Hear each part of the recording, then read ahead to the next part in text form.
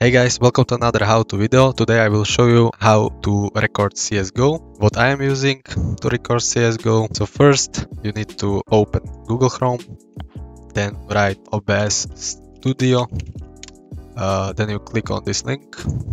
Now you choose if you have Windows or Mac or Linux.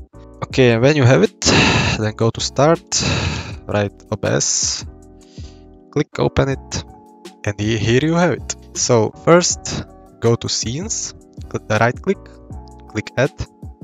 You can rename it whatever you want, for example CSGO, click OK. Now you go to Sources, again right click, click Add, and now you choose Game Capture. And now you need to start CSGO. When CSGO is running, then click OK. Now click on this mode and select Capture Specific Window. And now choose the window Counter-Strike Global Offensive.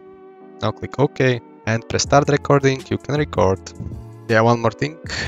You go to Steam Library and here you go to right click Properties, and here you need to write this command and then it will show up.